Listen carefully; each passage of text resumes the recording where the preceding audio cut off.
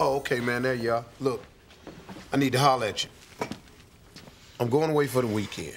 Principal Greer and I are driving to a conference in Milwaukee. You mean I'm gonna have the whole crib to myself? I'm gonna have more chicken heads in here than a Jay-Z video.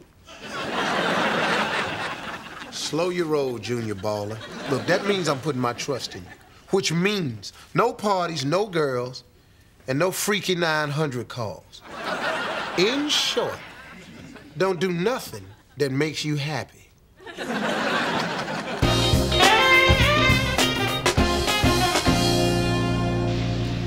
Well, you've been really quiet over there, Piggy. I mean, normally by now I would have had to tune you out about an hour ago.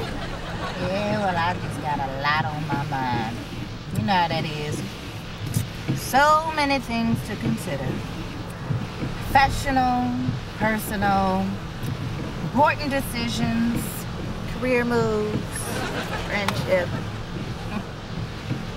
Boy, you really know me, don't you? You know, you're right. I do have something to get off my chest. Okay, now we're getting somewhere. So what's on your mind? I'm gonna need your half of the gas money. Just pull over. Let me drive. Fine, but I'm still gonna need your half of the gas money.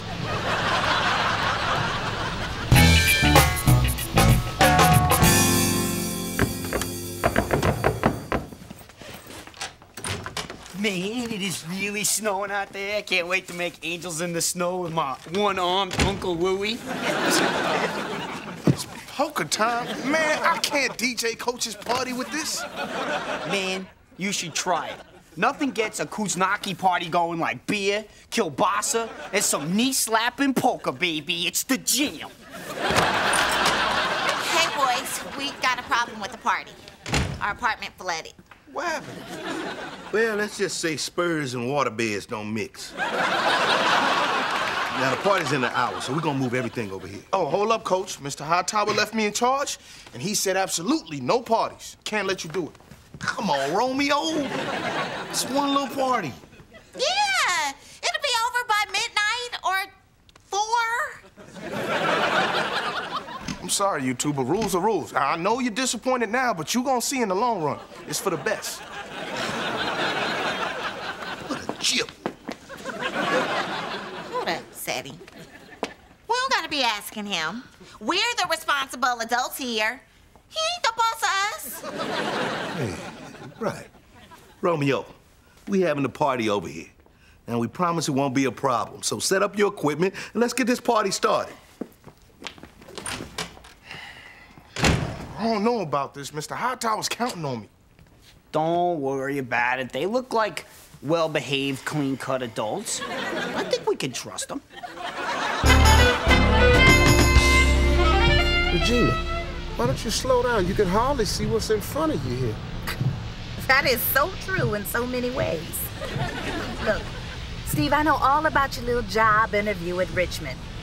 Sell out. Oh, Lovita. Oh, she can tell on me, but she won't mention how she leaves the cafeteria door open so her cousin Nicorette and her kids can get something to eat on the weekend. Oh, great. There's a roadblock. A roadblock? Oh, no. Quick, throw it out the window. Give me a Tic-Tac. Give me... Oh, sorry. Flashback. 79 Funkadelic tour. My bad.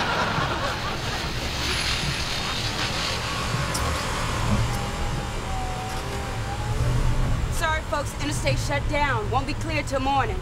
Great. Now that just figures.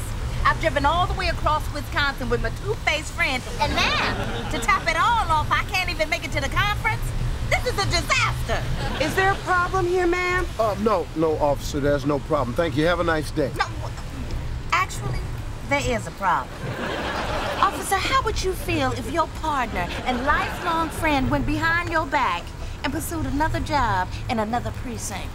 And he didn't have the guts to tell you? Not one word. Excuse me. May I speak? No. Sounds just like my old partner, Ray. Step out of the vehicle, sir.